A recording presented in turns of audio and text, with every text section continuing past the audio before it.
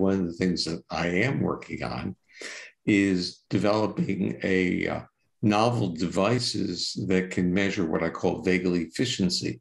I think we looked at vagal tone and we didn't, basically people bought in and didn't ask the real question, and that is, how much good is it doing you? so in a sense, is the vagal brake working? Is it effectively regulating your heart rate? You might have a strong vagal brake, so it looks like it's good, but does it go on and off dynamically to enable your heart rate to regulate and calm down? So it's like you get destabilized and you have a brake, but is the brake now coming on or is it destabilized? So when you exercise, do you calm down rapidly or do you not? Mm-hmm. So I developed a metric called vagal efficiency, and I'm now working with the same company that actually is distributing the Safe and Sound protocol to create this device where people can literally monitor and evaluate this vagal efficiency. We're finding out that many individuals who carry diagnoses of dysautonomia, meaning the autonomic nervous system isn't working right, it pops up in this vagal efficiency. And we know that trauma downregulates vagal efficiency, and we know that diseases of dysautonomia do as well. So we know we have a hint, and I really would like to see this. I want to see a large database. Now, the Safe and Sound protocol was really, I would say, a theoretical experiment. It was like saying, based on what we know about the polyvagal theory, and we know about the neural regulation of middle ear structures, and we know that when people have disorders of the nerves that control the middle ear muscles, that they become hypersensitive to sound. Bell's palsy is your natural experiment, which is a lateralized paralysis of the facial nerve, but the facial nerve also controls one of the middle ear muscles, the stapedius. And one of the symptoms of Bell's palsy is hypersensitivity. So we know that that is a phenomenon.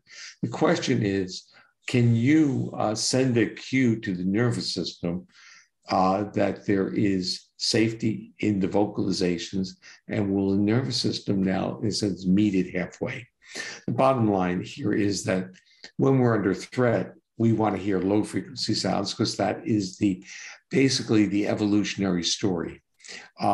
When we're under threat, we evolved as from very small mammals that really were populated the earth when reptiles were the dominant species.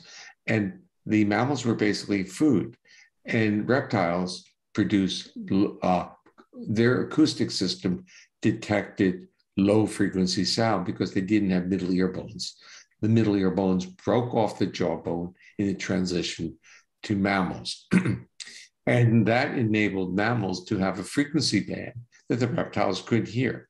And that became a frequency band of social communication based on the physics or size of the middle ear structures. So we have a frequency band that's wired into us that is where social communication occurs. It's a mother's lullaby. It's not a bass fiddle. It's a violin. So the answer is that there are certain frequencies that we can't say no to. Our nervous system says, I'm all yours. And then it reacts and it calms the body down. And this is what the Safe and Sound protocol was doing, was saying we can create, through the filtering of vocal music, we can amplify the intonation features that are in the frequency that your body can't say no to. And this was working really great with children on spectrum and individuals with auditory hypersensitivities.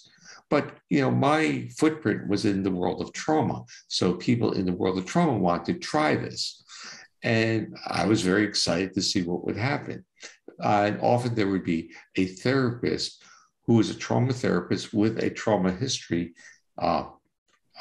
herself or himself, and they would try it at home. It says break the rules of signals of safety in isolation as opposed to signals of safety with a safe companion. And they would get adverse reactions, meaning they would get very anxious, very immobilized. They would have bodily feelings. But what it was doing was their body calmed down and they became accessible, but not accessible really. They became vulnerable. So we have to understand that when we are healthy and our nervous systems work, accessibility is where we want to be. But if we have a trauma history, that opening up of this ventral area is vulnerability. So when the body calmed, it became vulnerable and closed off. And this really set off a cascade of interesting observations and treatment modifications, because it told us that you could utilize this stimulus in a titrated manner, and you could move people into this experience and allow their bodies to resolve, very similar to the methodology embedded in somatic experiencing, titration, as Peter Levine calls it. But basically, in polyvagal terminology, you're challenging the nervous system and you're allowing it to recover. You're challenging it and you're allowing it to recover. And there have been some really remarkable, I say, breakthroughs.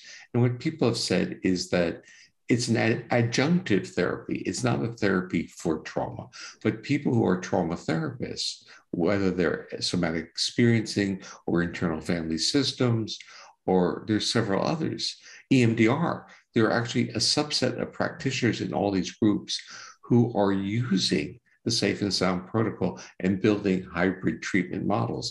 And they all say it accelerates the treatment model because it's functionally a state shifter. It calms the body down and enables them to do their work.